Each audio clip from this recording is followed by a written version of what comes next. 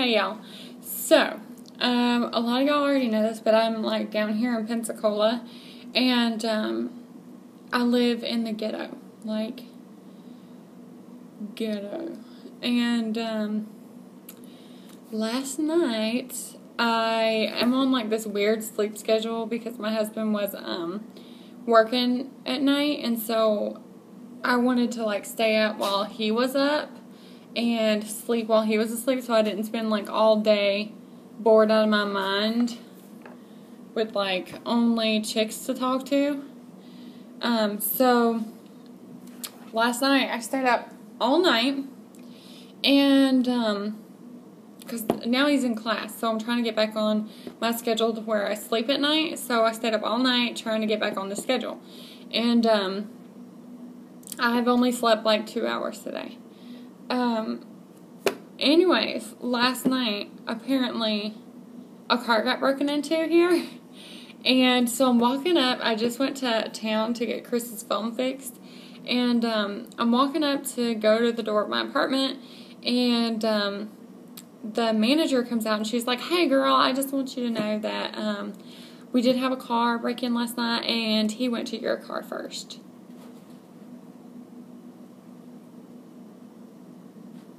So what?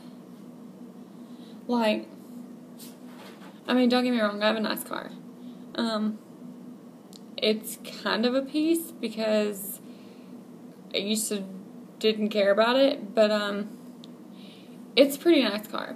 So I get like the initial shock of it over or whatever, and she just tells me the story about how like 2:30 in the morning, this guy was like checking around cars, and people downstairs saw him, and that he tried my car first, then he tried a white car next to mine, and then he actually got into a Lexus that was like next to the white car, took the guy's wallet, and then the people that were watching him, like, why wouldn't you come out sooner? But they came out and scared him. He dropped the wallet, and so they called the police, and I guess they didn't find the wallet until today, and it was like in the parking lot somewhere.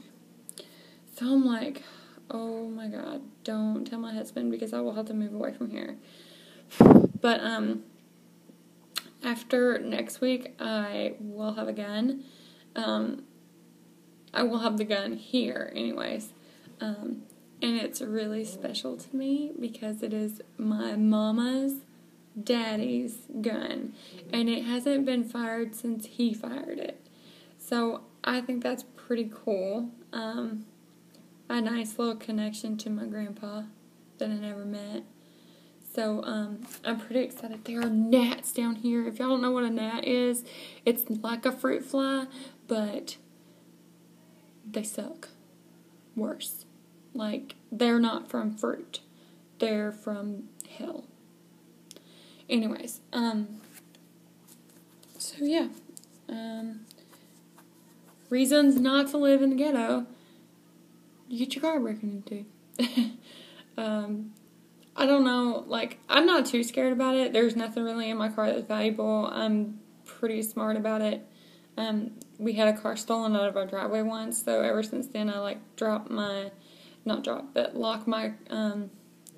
doors and like hide my GPS, which my GPS is like 7 years old, so no loss there. And everything else is in the house. We don't keep, checks in the car anymore or anything. Like, pretty much all there is the insurance card. But yeah, that's pretty scary. So now I have to wait until my husband, and that's gonna be super fun. So wish me luck. Bye.